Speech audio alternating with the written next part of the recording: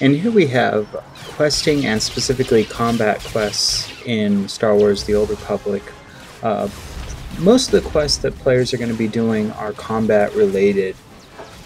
Even missions that are more covert operations or retrieving items or finding contacts will always require some sort of combat for the most part to get to.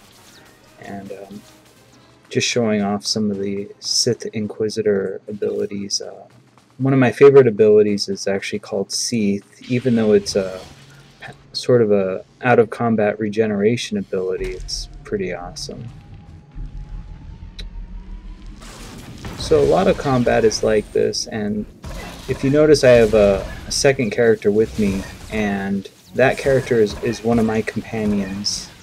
And companions are, in a combat context, just like players. They can be healed, buffed, they have their own threat table. The companion that I'm using is actually a tank-related type character. He holds very good aggro for me, and I'm just keeping him alive while I take down this elite boss. Usually enemies with a yellow-gold border in Star Wars The Old Republic are elites and harder than average, you know, some more than others. And so for quest updating, it's pretty cool.